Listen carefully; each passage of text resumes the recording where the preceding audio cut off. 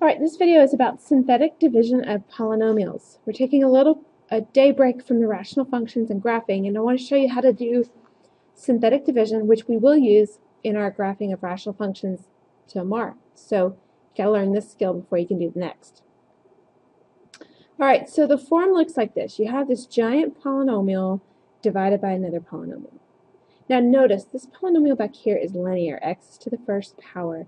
So it's just linear, so that makes this possible. If this is not linear, you cannot use synthetic division, and you have to use long division, which is way more complicated. So we're going to focus on dividing by linears.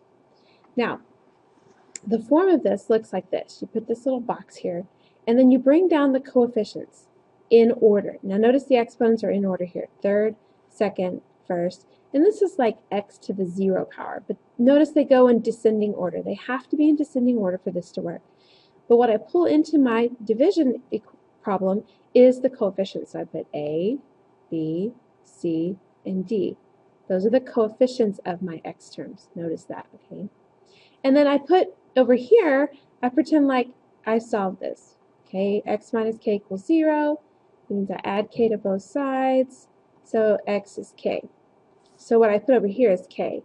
What you need to remember is you just change the sign of k. Just like we did with factors, if we had x minus 4, we set it equal to 0. We said essentially what happens is the sign changes. That's what's happening here. We're just using a letter to represent it.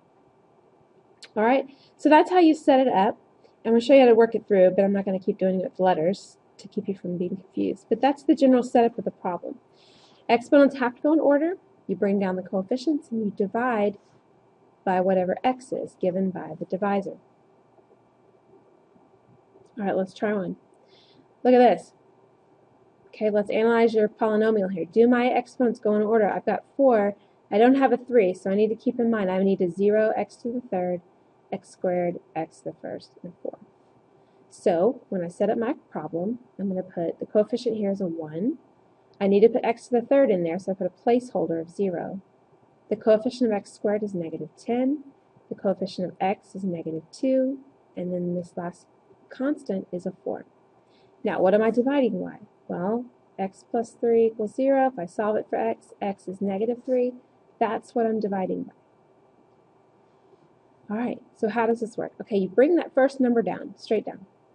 And then you multiply. 1 times negative 3 is negative 3. Add. 0 minus 3 is negative 3. Now I multiply again. Negative 3 times negative 3 gives me a positive 9. Add down. Negative 10 plus 9 is negative 1. Negative 1 times negative 3 is a positive 3. Negative 2 plus 3, writing down, is positive 1. Multiply. 1 times negative 3 is negative 3. 4 minus 3 is 1. Alright, now, this last term over here is the remainder, and I'll show you what to do with that. But so how does this come out with an equation? Well, you had x to the fourth and you divided an x out. So it's 1 less than x to the fourth. So this is x cubed. And then you go down, x squared, x. And that's a plus because it's positive. And this would be x to the 0, but we don't care about that. It's just nothing. It's the constant. So my answer looks like this. Y equals x cubed minus 3x squared minus x plus 1. Now the way I show this remainder, notice the 1 is positive, so I'm going to say plus 1, but it's a fraction. It's 1 over the original divisor, okay? So it goes 1 over x plus 3. And that is what the solution will look like, okay? Let's try another one. Look at this one. All right, check out your exponents. It goes 3, 2, 1, 0. So they are in order.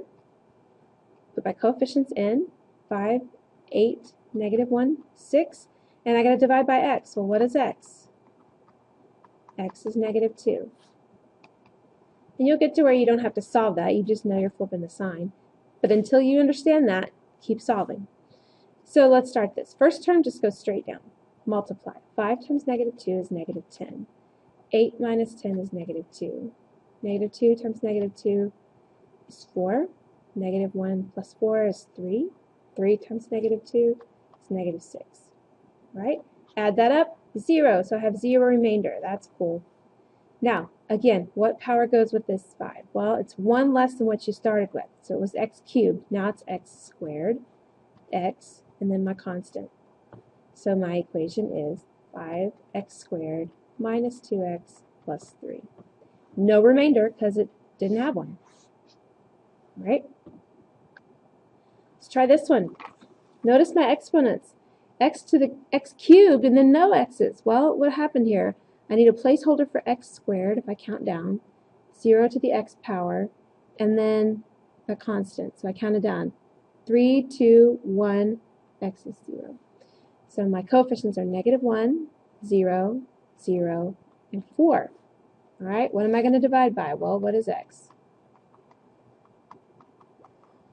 It's -2. All right, so let's finish this out. First number goes straight down, then I multiply. -1 times -2 is 2. Add them, get a 2. 2 times -2 is -4. Add them. -4 times -2 is +8. So I add them, and I get 12. All right, this is my remainder. So let's think about what power of x goes on this first term. Well, it's 1 less than what I started with. I started with cubed, so I have to go squared, plus x minus 4. So my equation will be -x squared plus 2x minus 4, and it's a +12, so it's going to be +12 over, what was the divisor? X plus 2. Okay, that's the way the answer will look. Okay, on your own, I want you to try this one. We'll start here when we go in class, and we'll see you then.